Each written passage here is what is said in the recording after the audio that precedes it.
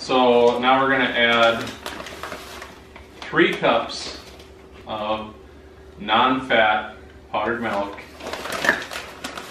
to the meat.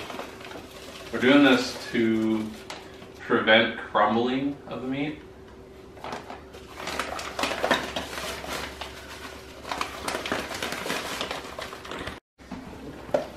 Alright, at this point we'll add the powdered milk to the meat and I'll mix it in as I'm mixing the meat.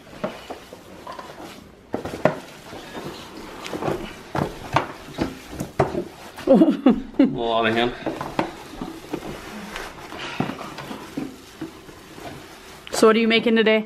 Making summer sausage. This is gonna be a cranberry cherry summer sausage. It's one of our favorites. Mixing 17 pounds of venison and with 14 pounds of pork to get a good blend.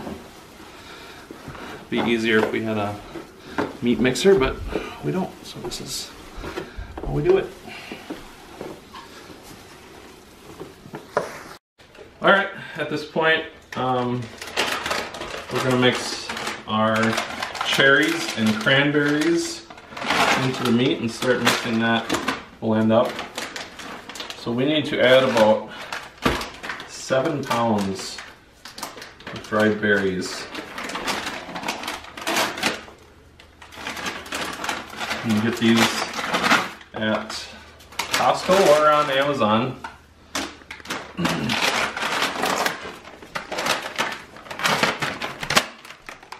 Seems like a lot of berries, but this summer sausage does require quite a bit.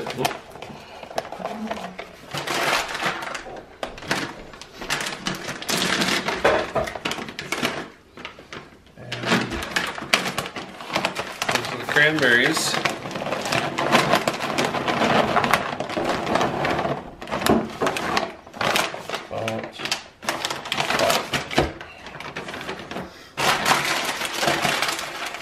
We'll start mixing these in. Next we're going to add this seasoning, but we're going to wait until I mix some of these berries in a little bit. Do you want me to hold the bucket? Do what? Do you need help holding the bucket? Nope. Just fold them in and keep folding.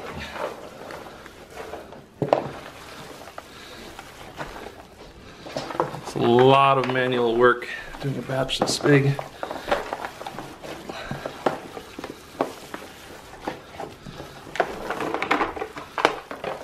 Like I said, it's going to turn out amazing. This is our favorite sausage. Put all the dry seasonings. We mix it all together and with water. With water. And now we'll mix it in with the meat. And the berries. Ooh. We will list the seasonings used on the screen. You can buy pre-mixed summer sausage seasoning, or you can mix your own. We prefer to mix our own because we like more mustard seed, less salt, a little more pepper, just a little different than the basic seasonings. We're going to go ahead and mix this until it's got a nice tacky texture and it's thoroughly mixed.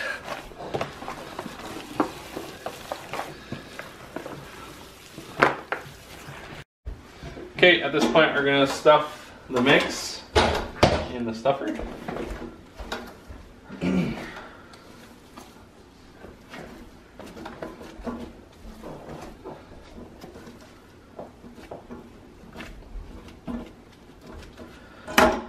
And then start to crank it in. And then the meat will start to fill the bag. I want it very tight. Go ahead.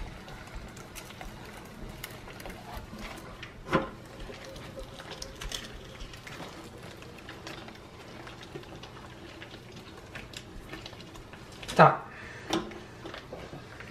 And at this point we're gonna pack the bag and seal the other end. Make sure it's really tight. Alright, so I get... Yeah. As close as you can. Yes. Absolutely perfect. Absolutely perfect. All right, where are we putting our... All right. At this point, we put on a steel clip that closes the package off after she twists it real tight. We don't want any excess air or room in there, and we got to make sure that it's all the way around the casing. Come from the top. So see, we don't want any casing pinched in there, so we got to get around it so it closed tightly, no case in there. You can squeeze it, check. That's good.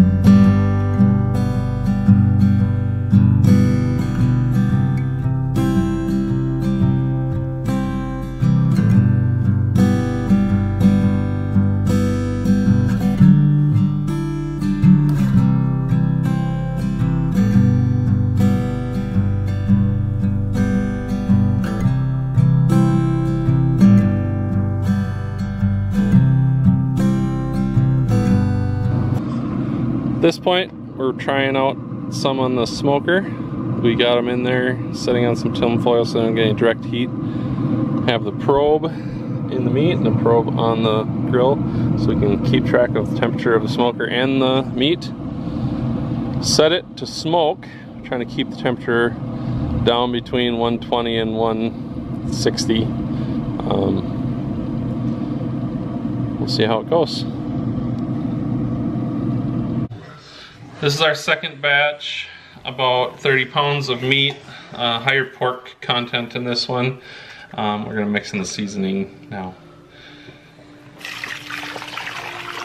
And I'll just continue to mix until we have a nice pasty consistency.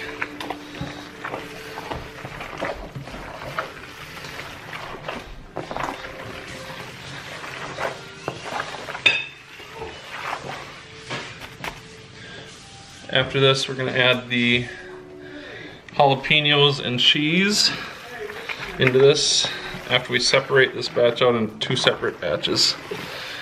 We're going to do one plain and one jalapeno cheese.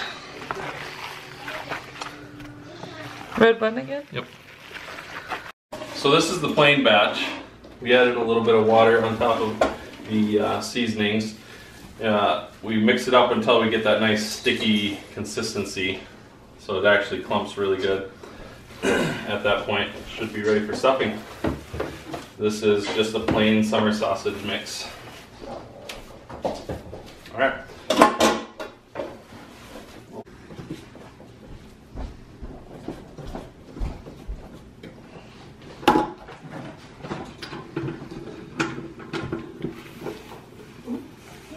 Squeeze the air out of there, and then make sure they're packed pretty tight. Too good. Ooh.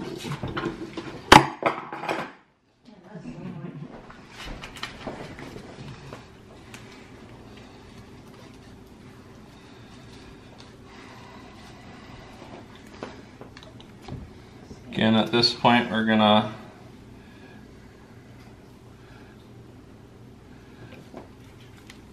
seal the top with these crimp pliers.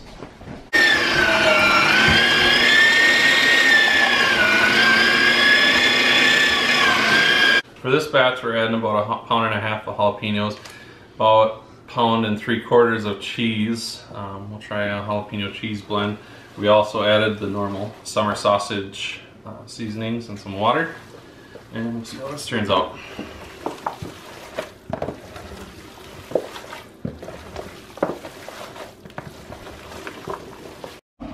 Now that we've reached 165 degrees, we're going to pull out the summer sausage.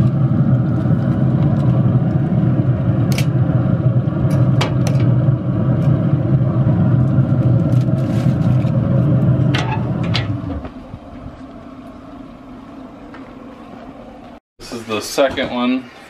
We're dropping into the cold water bath to stop the cooking process.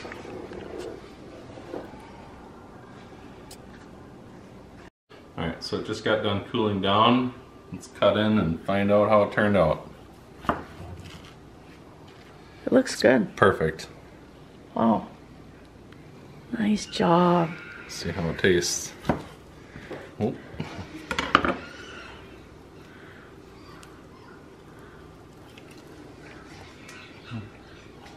Amazing. Good? Yep.